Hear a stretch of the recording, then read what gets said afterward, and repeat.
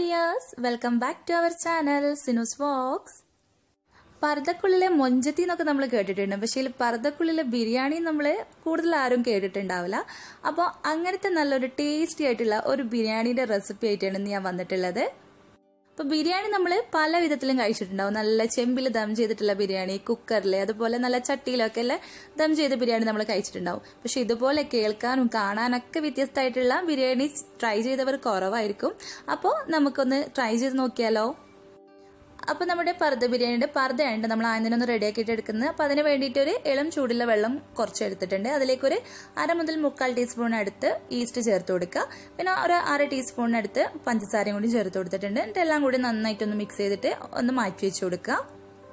ഇനി നമുക്ക് വേണ്ടത് ഒരു വലിയ പാത്രത്തിലേക്ക് ഞാനൊരു 2 കപ്പ് അളവിൽ മൈദയാണ് ചേർത്ത് കൊടുക്കുന്നത്. അപ്പോൾ നമ്മളിത് സെറ്റ് ചെയ്തെടുക്കുന്ന ആ ഒരു പാത്രത്തിനനുസരിച്ച് കുറച്ച് കൂട്ടുകയും കുറയ്ക്കുകയൊക്കെ ചെയ്ത് കൊടുക്കുക കേട്ടോ. ഇനി ഇതിലേക്ക് ആവശ്യത്തിനുള്ള ഉപ്പ് ചേർത്ത് കൊടുക്കുക. നന്നായിട്ട് തന്നെ ഒന്ന് മിക്സ് ചെയ്ത് കൊടുക്കുന്നുണ്ട്. അപ്പോൾ അതിലേക്ക് ഒരു 1 ടേബിൾ സ്പൂൺ അളവിൽ കുറച്ച് ഓയിൽ കൂടി ചേർത്ത് കൊടുക്കുന്നുണ്ട്. സൺഫ്ലവർ ഓയിലാട്ടോ ഞാൻ യൂസ് ചെയ്തിട്ടുള്ളത്. അപ്പോൾ അതുകൂടി ചേർത്തിട്ട് ഒന്ന് മിക്സ് ചെയ്ത് കൊടുക്കുക. ഇനി ഇതിലേക്ക് നമ്മൾ റെഡിയാക്കിയിട്ടുള്ള ഈസ്റ്റിന്റെ മിക്സ്ചർ ഉണ്ടല്ലോ അത് ചേർത്ത് കൊടുക്കുക. അപ്പോൾ ഫുള്ളായിട്ട് തന്നെ ചേർത്ത് കൊടുത്തതിന് ശേഷം നന്നായിട്ട് തന്നെ ഒന്ന് കുഴച്ചെടുക്കുക. കുഴച്ചെടുക്കുന്ന കാര്യം പിന്നെ ഞാൻ എല്ലാത്തിലും പ്രത്യേകം പറയേണ്ട കാര്യമില്ലല്ലോ. നന്നായിട്ട് തന്നെ ഒന്ന് കുഴച്ചെടുക്കട്ടെ. നന്നായിട്ട് പ്രസ് ചെയ്ത് കൊടുത്ത് നന്നായിട്ടൊന്ന് കുഴച്ചെടുക്കുക. നന്നായിട്ടൊന്ന് കുഴച്ചതിന് ശേഷം നമ്മൾ ഒരു 2 മണിക്കൂറോളം ഒന്ന് റെസ്റ്റ് ചെയ്യാൻ വെച്ച് കൊടുക്കണം. നമ്മൾ ഈസ്റ്റ് ഒക്കെ ചേർത്തില്ല, അപ്പോൾ ഒന്ന് നന്നായിട്ടൊന്ന് പൊങ്ങി വരണം. അപ്പോൾ 1 മണിക്കൂർ എന്തായാലും നിങ്ങൾ വെച്ച് കൊടുക്കട്ടോ. അപ്പോൾ ആദ്യം തന്നെ നമ്മൾ ബിരിയാണി റെഡിയാക്കിയതിന് മുമ്പായിട്ട് ഇത് റെഡിയാക്കി ആ ഒരു സൈഡിൽ മാറ്റി വെച്ച് കൊടുത്താൽ മതി. അപ്പോൾ നമ്മൾ ബിരിയാണി മസാലയും ഒക്കെ ഒന്ന് റെഡിയായി വരുന്ന ആ ഒരു സമയം കൊണ്ട് ഇതും റെഡിയായി കിട്ടും. അപ്പോൾ ബിരിയാണിയിലേക്കുള്ള ചിക്കൻ നമ്മൾ ഫ്രൈ ചെയ്തിട്ടാണ് റെഡിയാക്കുന്നത്. അപ്പോൾ അതിന് വേണ്ടിയിട്ട് ഞാൻ 1 teaspoon Kashmiri red chilli powder, അതുപോലെ ആവശ്യത്തിന് ഉപ്പ്, അതുപോലെ ഒരു 1.5 ടീസ്പൂണ് കോൺഫ്ലോർ, ഒരു 1/2 ടീസ്പൂണ് കുരുമുളക് പൊടിയും ചേർത്തിട്ടാണ് കേട്ടോ ഞാനിപ്പോൾ ഇവിടെ മസാല റെഡിയാക്കിയിട്ടുള്ളത്. ഇഞ്ചി വെളുത്തുള്ളി പേസ്റ്റ് ഒന്നും ചേർത്ത് കൊടുത്തിട്ടില്ല കേട്ടോ. പിന്നെ നമ്മളിത് സ്ഥിരമായിട്ട് കാണിക്കുന്ന ഒന്ന് തന്നെ ആയതുകൊണ്ട് വീണ്ടും വീണ്ടും കാണിച്ച് നിങ്ങളെ ബോറടിപ്പിക്കുന്നില്ല. ഇപ്പോൾ അതായത് ചിക്കൻ ഒരു 1/2 മണിക്കൂർ റെസ്റ്റ് ചെയ്യാൻ വെച്ച് കൊടുത്തതിന് ശേഷം ഞാനൊന്ന് ഫ്രൈ ചെയ്തെടുത്തിട്ടുണ്ട്. അപ്പോൾ 2 സൈഡും തിരിച്ചു മറിച്ചിട്ടൊന്ന് ഫ്രൈ ചെയ്തെടുക്കുക. അപ്പോൾ അത് നന്നായിട്ട് കുക്കായി വന്നിട്ടുണ്ട്. പിന്നെ എണ്ണയിൽ നിന്ന് കോരി മാറ്റി കൊടുക്കാം. ഈ ഒരു ഓയിലിലേക്ക് എണ്ണയുണ്ട് ഞാനിപ്പോൾ നമ്മൾ മസാല റെഡിയാക്കല്ല സവാളയൊക്കെ ഒന്ന് ചേർത്ത് കൊടുക്കുകയാണ്. അപ്പോൾ ഞാനൊരു 2 വലിയ സവാളയാണ് ഇവിടെ കട്ട് ചെയ്തെടുത്തിട്ടുള്ളത്, അതിലേക്ക് ചേർത്ത് കൊടുക്കുന്നുണ്ട്. അപ്പോൾ സവാളയൊക്കെ നിങ്ങളുടെ മസാലയ്ക്ക് അനുസരിച്ച് എടുക്കട്ടോ. ചില ആളുകൾക്ക് മസാല കൂടുതൽ താല്പര്യം ഉണ്ടാവില്ല, അപ്പോൾ അതിനനുസരിച്ച് നിങ്ങൾ ചേർത്ത് കൊടുത്താൽ മതി. ഇതിലേക്ക് കുറച്ച് കറിവേപ്പിലയാണ് ഞാൻ ചേർത്ത് കൊടുക്കുന്നത്. കറിവേപ്പിലൊക്കെ ചേർത്ത് കൊടുക്കുമ്പോൾ നല്ലൊരു ഫ്ലേവറാണ് നമ്മൾ ഈ ഒരു മസാലയ്ക്ക്. നന്നായിട്ട് തന്നെ ഒന്ന് മിക്സ് ചെയ്ത് കൊടുക്കുക. അപ്പോൾ ഈ ഒരു സമയത്ത് കുറച്ച് ഉപ്പൊന്ന് ചേർത്ത് കൊടുക്കട്ടെ, നമുക്ക് പെട്ടെന്ന് മസാലയൊക്കെ ഒന്ന് ഉള്ളി ഒന്ന് വഴന്ന് വരാൻ വേണ്ടിയിട്ട്. ഇനി ഇതിലേക്ക് നമ്മൾ ചേർത്ത് കൊടുക്കുന്നത് ഒരു 2 ടേബിൾ സ്പൂൺ അളവിൽ ഇഞ്ചി, വെളുത്തുള്ളി, പച്ചമുളക് നന്നായിട്ടൊന്ന് ചതച്ചെടുത്ത കേട്ടോ മിക്സിയിൽ. അത് അതിലേക്ക് ചേർത്ത് കൊടുത്തിട്ട് നന്നായിട്ടൊന്ന് മിക്സ് ചെയ്ത് കൊടുക്കുക. അതിന്റെ പച്ചമണക്കൊന്ന് മാറി വരുന്ന സമയത്ത് ഒരു മീഡിയം സൈസിലുള്ള 2 തക്കാളിയാണ് ചേർത്ത് കൊടുത്തിട്ടുള്ളത്. ഇതുപോലെ കട്ട് ചെയ്തതിനു ശേഷം ചേർത്ത് കൊടുക്കുക. അപ്പോൾ തക്കാളി പെട്ടെന്ന് വെന്ത് വരാനുള്ള ഒരു ട്രിക്കാണ്. നമ്മൾ അടച്ചു വെച്ചതിന് ശേഷം കുക്ക് ചെയ്യുക. ഈ ഒരു സമയത്ത് നമ്മൾ ലോ ഫ്ലെയിമിൽ ഇട്ട് കൊടുക്കട്ടോ, അല്ലെങ്കിൽ ഫുള്ളായിട്ട് അടി പിടിച്ചു പോകും. അപ്പോൾ ഇതൊന്നും കൂടുതൽ ഞാൻ എക്സ്പ്ലെയിൻ ചെയ്യേണ്ട ആവശ്യം ഉണ്ടാവില്ല. എല്ലാവരും ബിരിയാണിയൊക്കെ റെഡിയാക്കുന്നവരെന്നായിരിക്കും. എന്നാലും അറിയാത്തവരുണ്ടെങ്കിൽ അവർക്ക് വേണ്ടിയിട്ടാട്ടോ ഒന്ന് ഷെയർ ചെയ്യുന്നത്. മസാലയിൽ ഉപ്പ് കുറവാന്ന് തോന്നിയ സമയത്ത് കുറച്ച് ചേർത്ത് കൊടുത്തിട്ടുണ്ട്. ഇനി ഇതിലേക്ക് ഒരു 1/2 ടീസ്പൂണിനടുത്ത് മഞ്ഞൾപ്പൊടിയാണ് ചേർത്ത് കൊടുക്കുന്നത്. അതുപോലെ തന്നെ ഒരു 1/2 ടീസ്പൂണിനടുത്ത് കുരുമുളക് പൊടിയാണ് ചേർത്ത് കൊടുക്കുന്നത്. പിന്നെ ഒരു 1 ടീസ്പൂൺ അളവിൽ മല്ലിപ്പൊടി, അതുപോലെ തന്നെ 1 ടീസ്പൂൺ അളവിൽ ചിക്കൻ മസാലയാണ് ഞാൻ ചേർത്ത് കൊടുത്തിട്ടുള്ളത്. മുളക് പൊടി ഇവിടെ ചേർത്ത് കൊടുത്തിട്ടില്ല. അപ്പോൾ നിങ്ങൾക്ക് എങ്ങനെയാണ് നിങ്ങൾ മസാല റെഡിയാക്കുന്നത് ആ രീതിയിൽ വേണമെങ്കിലും റെഡിയാക്കിയിട്ട് എടുക്കാം കേട്ടോ. ഇത് നല്ല ടേസ്റ്റി ആയിട്ടുള്ള ഒരു മസാല തന്നെയാണ്. ചെറിയ തീയിലിട്ടതിന് ശേഷം നമ്മൾ ചേർത്ത് കൊടുത്തില്ല പൊടികളോട്ടൊക്കെ പച്ചമണൊക്കെ മാറുന്നവരെ ഒന്ന് മിക്സ് ചെയ്ത് കൊടുക്കുക. ഇതിലേക്ക് ഞാൻ ചേർത്ത് കൊടുക്കുന്നത് ഒരു 2 ടേബിൾ സ്പൂൺ അളവിൽ തൈരാണ് കേട്ടോ. അപ്പോൾ ഇത് അധികം പുളിയൊന്നും ഇല്ലാതെ തൈരാണ്, അതുകൊണ്ടാണ് 2 ടേബിൾ സ്പൂൺ ചേർത്ത് കൊടുത്തത്. ഈ ഒരു സമയത്ത് നമ്മൾ ഇതിലേക്ക് കുറച്ച് മല്ലിയിലയും പുതിനയിലൊക്കെ കട്ട് ചെയ്ത് ചേർത്ത് കൊടുക്കുക. മല്ലിയിലയും പുതിനയിലും ഒരുപാടൊന്നും ചേർത്ത് കൊടുക്കേണ്ട, കുറച്ചായിട്ട് ചേർത്ത് കൊടുക്കുക. എല്ലാം കൂടി നന്നായിട്ടൊന്ന് മിക്സ് ആയി വന്നിട്ട് അപ്പോൾ ഈ ഒരു സമയത്ത് ഞാൻ നമ്മൾ റെഡിയാക്കി വെച്ചിട്ടുള്ള ചിക്കൻ ഉണ്ടല്ലോ ഫ്രൈ ചെയ്തെടുത്തിട്ടുള്ള, അപ്പോൾ അതും കൂടി ഇതിലേക്ക് ചേർത്ത് കൊടുത്തിട്ട് നന്നായിട്ട് തന്നെ ഒന്ന് മിക്സ് ചെയ്തെടുക്കുകയാണ്. നന്നായിട്ട് തന്നെ ഒന്ന് മിക്സ് ചെയ്ത് കൊടുക്കട്ടെ. നമ്മൾ ഈ മസാലയൊക്കെ ഈ ചിക്കനിലൊക്കെ ഒന്ന് പിടിക്കട്ടെ. അപ്പോൾ നമ്മൾ കഴിയുന്നത് ഫ്രൈ ചെയ്തിട്ടാണ് റെഡിയാക്കുന്നതെങ്കിൽ ഒന്നുകൂടി നല്ല ടേസ്റ്റ് ആണ് കേട്ടോ. അപ്പം അങ്ങനെ ചെയ്ത് കൊടുക്കാം. മസാല ഉപ്പ് വീണ്ടും കുറവാന്ന് തോന്നിയ സമയത്ത് കുറച്ചുകൂടി ചേർത്ത് കൊടുത്തിട്ടുണ്ട്. അപ്പം ഞാൻ ഫസ്റ്റ് ടൈം തന്നെ ഒരുപാട് ചേർത്ത് കൊടുത്തിട്ടില്ല, കാരണം നമ്മൾ ചിക്കനിലും അതുപോലെ നമ്മൾ റൈസ് റെഡിയാക്കുന്ന സമയത്ത് അതിലൊക്കെ ഉപ്പ് ചേർത്ത് കൊടുക്കുന്നത്, അതാണ് കുറച്ചായിട്ട് ചേർത്ത് കൊടുക്കുന്നത്. അപ്പോൾ പുളി കുറവാണ് തോന്നിയ സമയത്ത് ഒരു ചെറിയ നാരങ്ങയുടെ ഒരു അരഭാഗം ഞാൻ ചേർത്ത് കൊടുത്തിട്ടുണ്ട് കേട്ടോ. അപ്പം നിങ്ങളുടെ തൈര് പുളി ഉണ്ടെങ്കിൽ അത് തന്നെ മതിയാവും, ഇല്ലാന്നുണ്ടെങ്കിൽ കുറച്ച് നാരങ്ങ നീരോ അല്ലെങ്കിൽ വിനാഗിരിയൊക്കെ നിങ്ങൾക്ക് ചേർത്ത് കൊടുക്കാം. മസാലയൊക്കെ നന്നായിട്ടൊന്ന് പിടിക്കാൻ വേണ്ടിയിട്ട് നമ്മൾ ലോ ഫ്ലെയിമിൽ ഇട്ടിട്ട് ഒരു 5 മിനിറ്റ് അടച്ചു വെച്ച് വേവിച്ചു കൊടുക്കുക കേട്ടോ.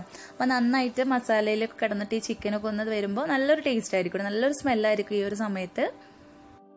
ഇപ്പോൾ ഇതാ ഏകദേശം ഒരു 5 മിനിറ്റ് കഴിഞ്ഞിട്ട് നന്നായിട്ട് തന്നെ മസാലയൊക്കെ ഒന്ന് കോട്ടായി വന്നിട്ടുണ്ട്. അപ്പോൾ നമുക്ക് ഫ്ലെയിം ഓഫ് ചെയ്ത് മാറ്റി വെച്ച് കൊടുക്കാം. നമുക്കിതിലേക്കുള്ള റൈസും കൂടി ഒന്ന് റെഡി ആക്കിയിട്ട് എടുക്കാം. അപ്പം നമ്മൾ തിളപ്പിച്ച് ഊറ്റിയിട്ടല്ല കേട്ടോ ചെയ്യുന്നത്, നെയ്ച്ചോറ് വെച്ചതിന് ശേഷം അങ്ങനെ മിക്സ് ചെയ്ത് കൊടുക്കുകയാണ്.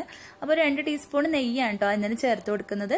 പിന്നെ നമ്മൾ ഉള്ളി ഇതിനിടയിൽ ഒന്ന് ഫ്രൈ ചെയ്തെടുത്തിട്ടുണ്ടായിരുന്നു, അപ്പോൾ അതിൽ നിന്ന് കുറച്ച് ഓയിലാണ് കേട്ടോ ചേർത്ത് കൊടുത്തിട്ടുള്ളത്.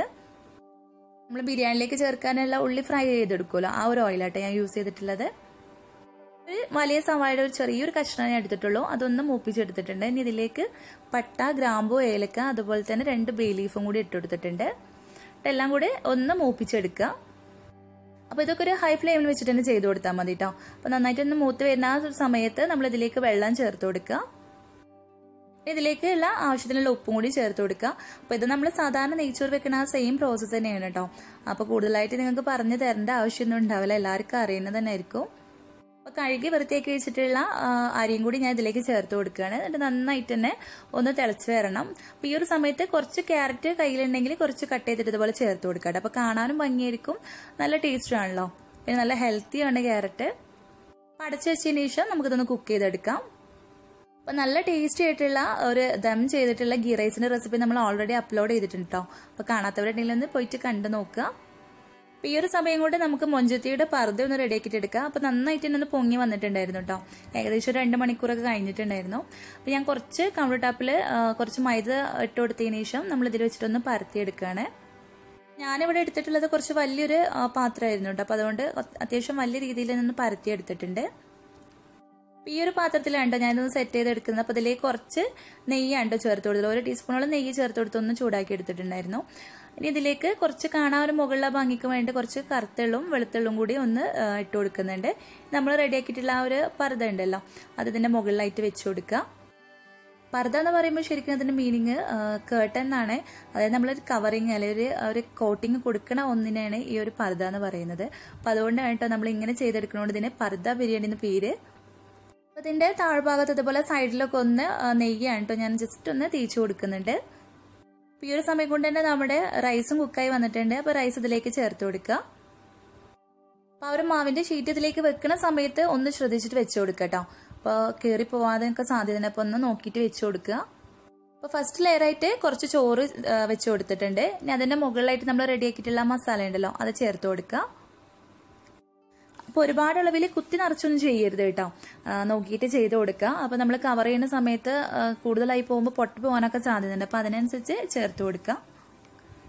അപ്പോൾ ഇതിന്റെ മുകളിലായിട്ട് വീണ്ടും ചോറ് തന്നെ ചേർത്ത് കൊടുത്തിട്ടുണ്ട്. ഇനി ഇതിന്റെ മുകളിലായിട്ട് നമ്മൾ റെഡിയാക്കിയിട്ടുള്ള ഉള്ളിയാണ് ഇട്ടത്, ഉള്ളി പൊരിച്ചത്. ഉള്ളി പൊരിക്കുന്ന സമയത്ത് ഞാൻ കുറച്ച് കറിവേപ്പില കൂടിയും ചേർത്ത് കൊടുത്തിട്ടുണ്ടായിരുന്നു. അപ്പോൾ അതിന്റെ മുകളിലേക്ക് ചേർത്ത് കൊടുക്കുക. പിന്നെ കുറച്ച് കാഷ്യൂനട്ട് അതുപോലെ തന്നെ കിസ്മിസൊക്കെ ഒന്ന് ആ ഒരു ഓയിൽ തന്നെ ഒന്ന് വറുത്തെടുത്തിട്ടുള്ളതാണ് കേട്ടോ, അപ്പോൾ അതൊക്കെ ഒന്ന് ചേർത്ത് കൊടുക്കുക. ഇതിന്റെ മുകളിലായിട്ട് കുറച്ച് മല്ലിയില ഇതുപോലെ ചെറുതായിട്ട് കട്ട് ചെയ്ത് കൂടി ചേർത്ത് കൊടുക്കുന്നുണ്ട്. പിന്നെ കുറച്ച് 2 നുള്ള് ഗരം മസാലയും കൂടിയാണ് ഞാൻ ചേർത്ത് കൊടുക്കുന്നത്. ഗരം മസാല അല്ലെങ്കിൽ ബിരിയാണി മസാലയൊക്കെ നിങ്ങൾക്ക് ഈ ഒരു സമയത്ത് ചേർത്ത് കൊടുക്കാം. അതുപോലെ തന്നെ ഞാൻ ഉള്ളി ഫ്രൈ ചെയ്തിട്ടുള്ള ആ ഒരു ഓയിലിൽ നിന്ന് കുറച്ചാണ് കേട്ടോ ഇതിലേക്ക് ചേർത്ത് 2 ടേബിൾ സ്പൂണോളം ഒന്ന് ചേർത്ത് കൊടുക്കുന്നുണ്ട്. പിന്നെ 1 ടീസ്പൂൺ നെയ്യാണ് കേട്ടോ ചേർത്ത് കൊടുക്കുന്നത്. കുറച്ച് ആ ഒരു ഫ്ലേവറിന് വേണ്ടിയിട്ട് 1 ടീസ്പൂൺ നെയ്യും കൂടി ചേർത്ത് കൊടുക്കുന്നത്. അപ്പോൾ അതൊക്കെ നിങ്ങളുടെ ഇഷ്ടത്തിനനുസരിച്ചും ടേസ്റ്റിനനുസരിച്ചൊക്കെ നിങ്ങൾക്ക് ചെയ്ത് കൊടുക്കാം കേട്ടോ.